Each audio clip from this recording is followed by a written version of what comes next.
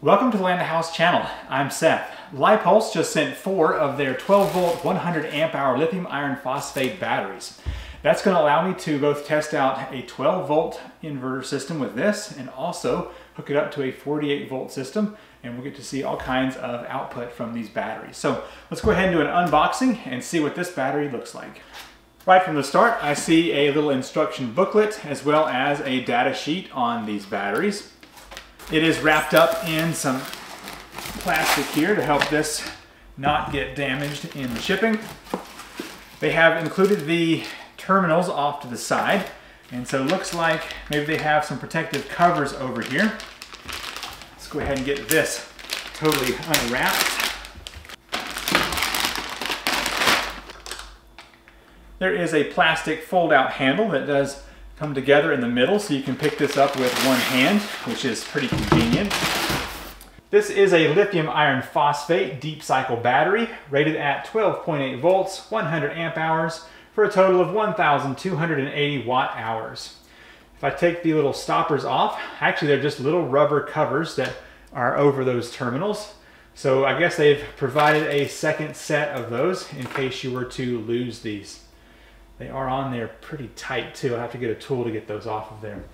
Like I mentioned a second ago, it does have a set of plastic handles.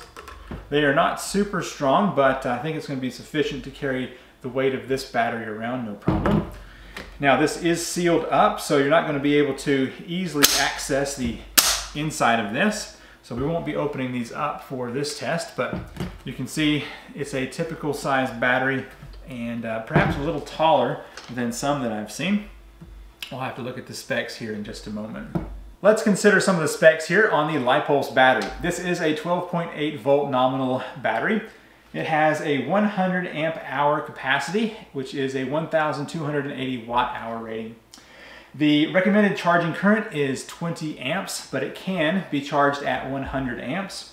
The recommended charging voltage is 14.6, which is pretty typical for a lithium iron phosphate. And the maximum battery configuration is 4 in series, 4 in parallel, which will give you a 51.2 volt battery at 400 amp hours, which is quite a large battery. As far as discharge goes, you can do a continuous discharge of 100 amps, and the peak current is 200 amps for 3 seconds. And then of course it's got various protections on the BMS. So very cool, nice to have that as well. Let's see real quick what the voltage is whenever this was shipped. So go ahead and test that out here.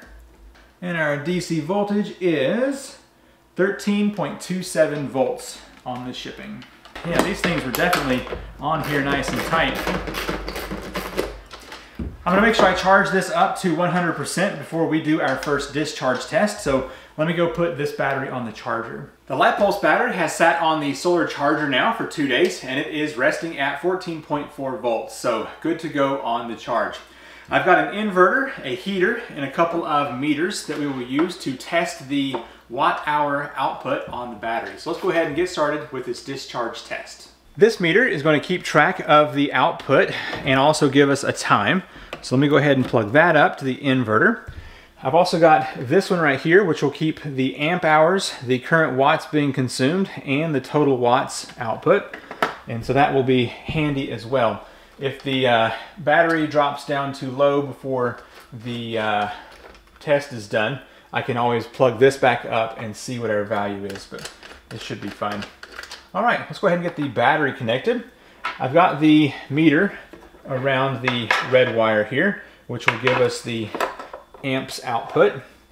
Go ahead and get this first connected up to the battery. This cable here is just for the meter. I'm going to stick that under the washer here as well. I have a 10 watt 100 ohm resistor that I'm going to put in line with the battery and the negative cable, and that will prevent that spark from occurring here on the inverter as the capacitors charge. So just going to stick one end of that resistor in here, touch the other end over here, and that will allow this to slowly charge up those capacitors and not have that sharp spark that's oftentimes seen. So just give that a second. That's probably more than enough time. All right, I'm gonna do a reset on this meter real quick, a reset on this meter, and we'll begin our test. Everything is set up. It's time to begin the test. I'm gonna turn my heater here to get this going, and I'm also going to start my timer here. I've got my heater running here. If we take a look at the display, we've got 588 or 87 watts on that. Move down here, it's indicating 543, and if we move to the overall, 695 or 690 watts. So you can see here on this display, we've got 99.1 amp hours.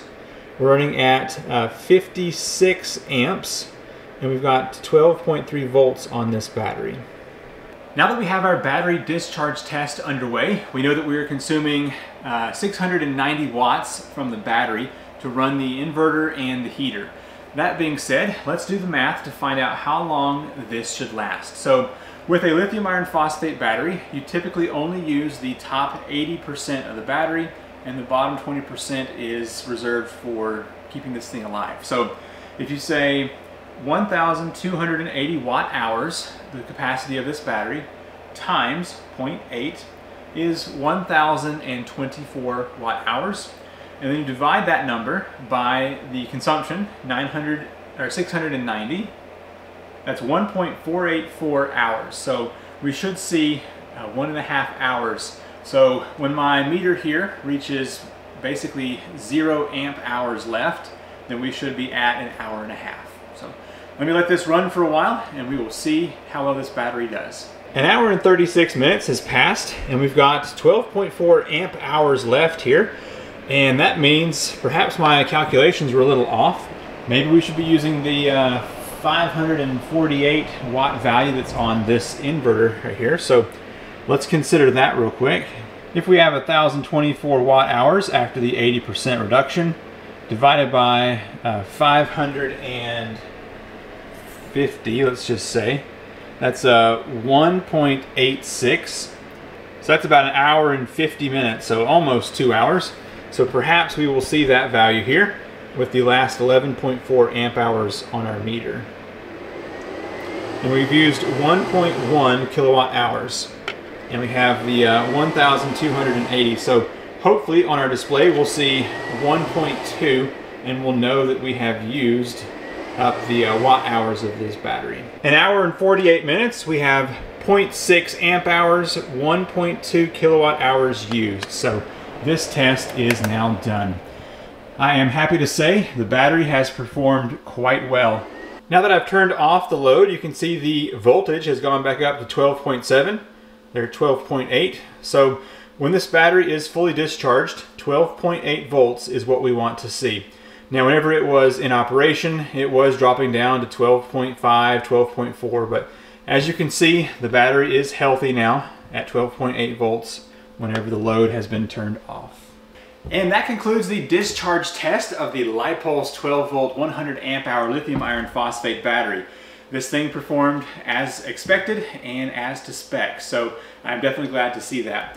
That's going to conclude the video here reviewing a single LIPULS battery. Now this company did send 4 of these, and so I'm going to be connecting these up in series to have a 48 volt battery, and that should allow me to run a bigger inverter. So stay tuned to the channel to watch that video as well. If you want to check out more information on the LIPULS 12.8 volt lithium iron phosphate battery, I will have a link to this company in the description down below.